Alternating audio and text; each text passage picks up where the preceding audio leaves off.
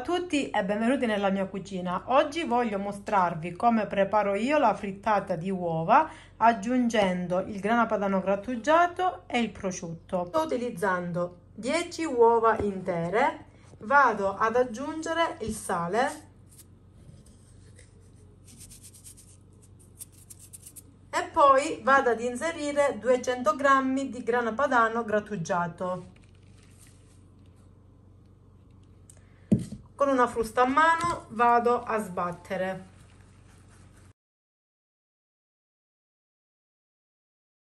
Dopo aver sbattuto per almeno un minuto possiamo passare ai fornelli. All'interno di una padella antiaderente, io sto utilizzando quella della Cecotec che è fenomenale, vado ad inserire un filo di olio in questo modo. Accendo la fiamma, faccio riscaldare per bene la padella.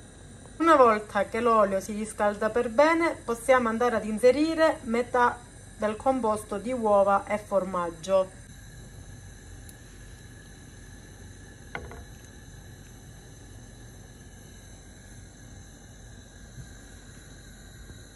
Faccio rapprendere un po' questa prima parte di uovo, dopodiché vado ad inserire le fette di prosciutto. Io ne sto utilizzando 4 perché questa ricetta è per 4 persone. Dopo aver inserito il prosciutto vado a mettere l'altra metà di uovo e formaggio.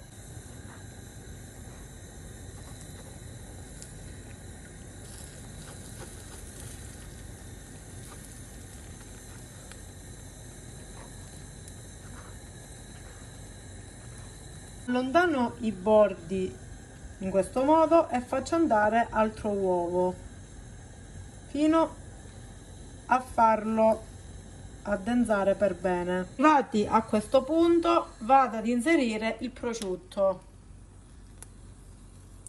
Se volete potete mettere anche la mozzarella, io però non la metto.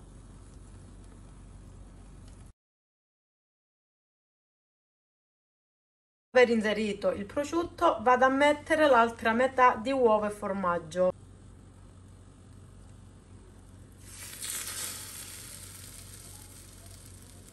Abbasso la fiamma in questo modo e metto il coperchio. Non appena si addensa un pochino l'uovo la dobbiamo capovolgere.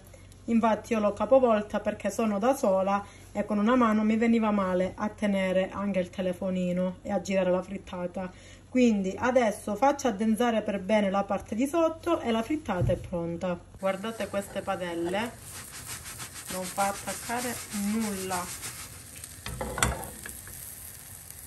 La frittata è pronta, possiamo spegnere.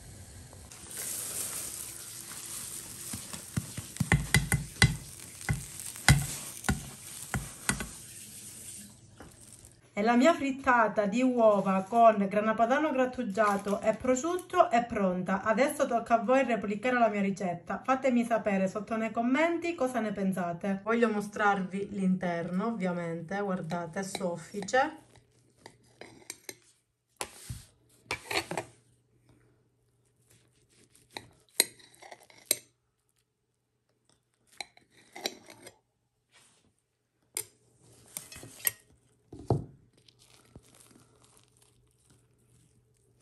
Guardate.